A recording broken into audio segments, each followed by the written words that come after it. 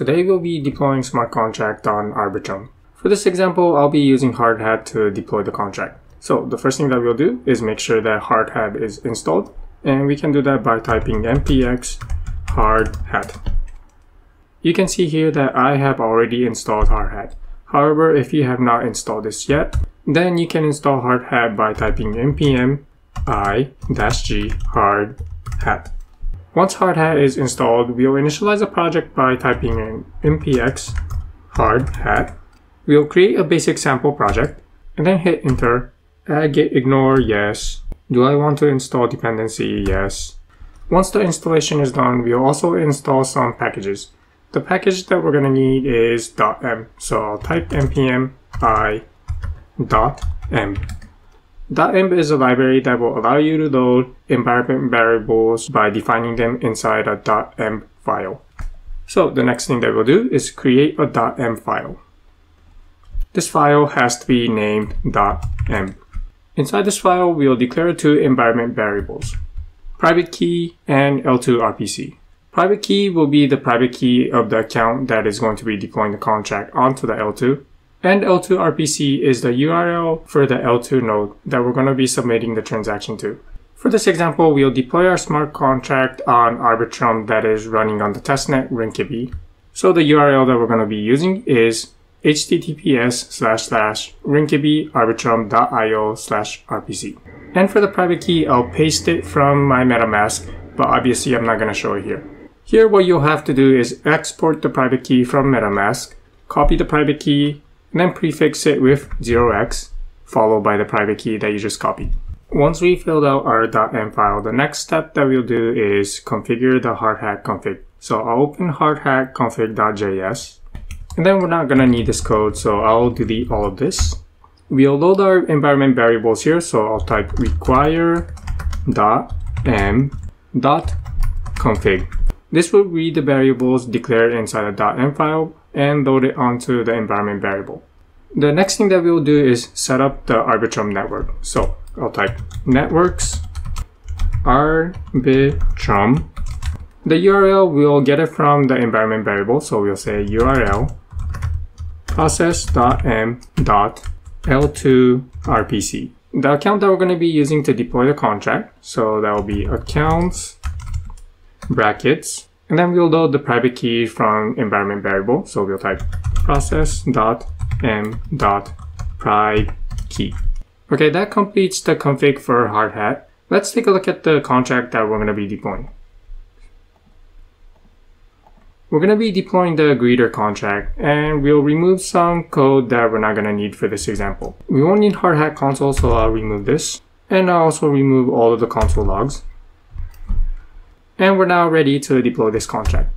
Let's make sure that this contract compiles. So I'll open my terminal and then type npx hardhat compile.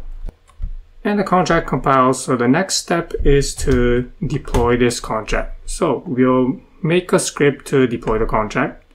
I'll rename this script to deploy and then open it and then remove some of the comments that we're not going to need.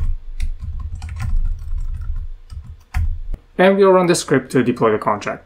But before we do that, since we're going to be deploying this contract to Arbitrum, we're going to need to move our ETH from the testnet over to Arbitrum. First, we'll need ETH on the Rinkeby testnet. If you don't have any, then you can access a Faucet. For example, here I am using Faucet from Chainlink to get some ETH for the Rinkeby testnet. Once you have some Rinkeby ETH inside your wallet, the next thing that you need to do is send this ETH over to Arbitrum. So once you're here, what we'll do is send some ETH over to Arbitrum. As you can see here, I already have some ETH on Arbitrum. But just to show you what it looks like, I'll send 0.01 ETH over to Arbitrum and then click on deposit. Once I confirm MetaMask, you can see here that the deposit is waiting for confirmation. And it's going to take about 10 minutes before the ETH is transferred over to Arbitrum. I waited a couple minutes and you can see here that some of the ETH from the testnet was transferred over to the Arbitrum rollup chain. The next thing that we'll do is deploy the contract onto Arbitrum. Back in our code, we'll execute the script and deploy the contract. So I'll open my terminal and then I'll clear all of this log. And to deploy the contract, I'll type npx hardhat run scripts deploy.js, and we'll specify the network to be Arbitrum. That was quick, and you can see here that our contract was deployed to this address. Let's check the block explorer and send some transactions. So I'll copy this contract address, and then I'll head over to testnet.ibiscan.io. I'll paste the contract address here. Scroll down, and I'll click on contracts. And the next step, let's verify this contract so that we can interact with it. So I'll click on verify and publish. So Solidity single file. The Solidity compiler version is 0.8.4. I'll select no license and then hit continue. I'll scroll down and paste our contract code inside here. Paste it here and then hit verify and publish. Okay, once the contract is compiled, let's now send some transaction. So I'll click on the contract and then click on contract tab, and then we'll click on write contract.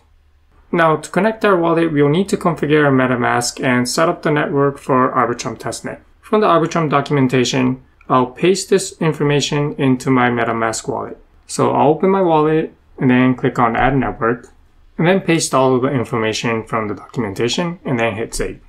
Once we have our MetaMask wallet configured to connect with Arbitrum rollup chain, we'll send some transaction over. So I'll go back to the contract and then hit connect web3 MetaMask.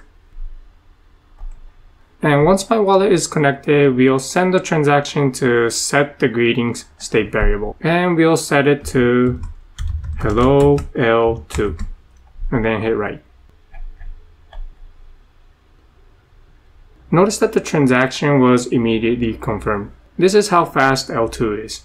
Let's double check that the greeting state variable was updated. So I'll click on read contract, and then notice here that the greet state variable is hello L2.